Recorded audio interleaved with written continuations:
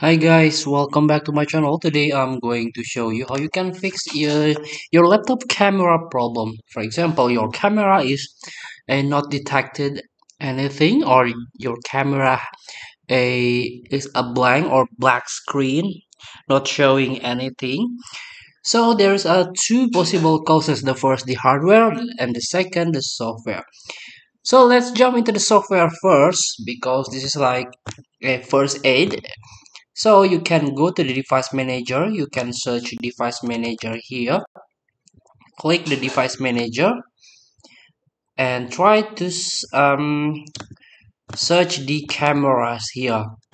So here we go. You can try to disable device or uninstall device first.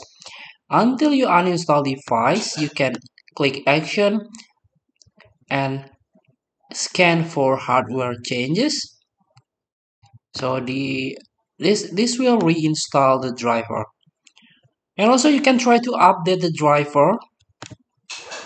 You can search automatically for the driver, or if you download it, the driver, you can browse my computer for driver. For example, if you download the driver from the a manufacturer, I'm using the Asus, you can try to download the driver manually from the official website. Here we go, the camera, Realtek camera driver. So you can download and install manually. So if the camera still blank after you update the driver, after you restart your laptop, it means your camera is defect. Is your camera is damaged. You have to go to the service center to fix your laptop's camera. Feel free to try. Thank you for watching. Don't forget to comment, like, and subscribe. Also, click the next button below. See you in the next video.